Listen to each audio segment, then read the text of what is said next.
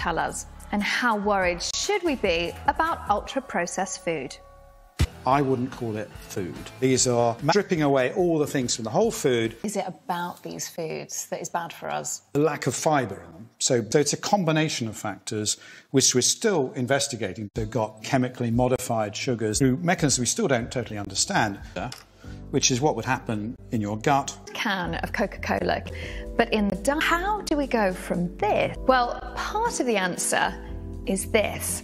This is an aspartame-based sweetener, and it's aspartame that gives many diet soft drinks their sweet flavour. The key is you don't want stabilisers, you shouldn't need this. But not everyone agrees.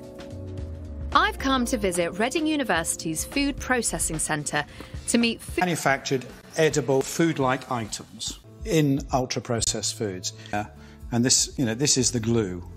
Okay? Cautious about demonising all food that is classed as UPF.